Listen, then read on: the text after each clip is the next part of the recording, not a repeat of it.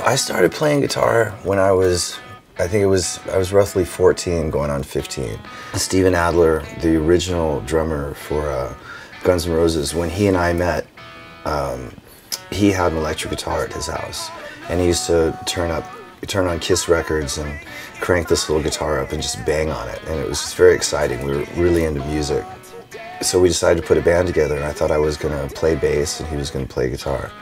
And I went to a local music school and walked in there without an instrument, not knowing anything about what I was doing.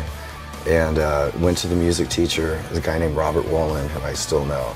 And I said, okay, so I want to learn how to play bass. And he goes, well, do you have a bass? And I was like, no. So he sat me down in this room, and he had an acoustic guitar, and he was playing some Clapton licks. And I was like, wait, that's what I want to do. And he goes, that's not bass, that's lead guitar.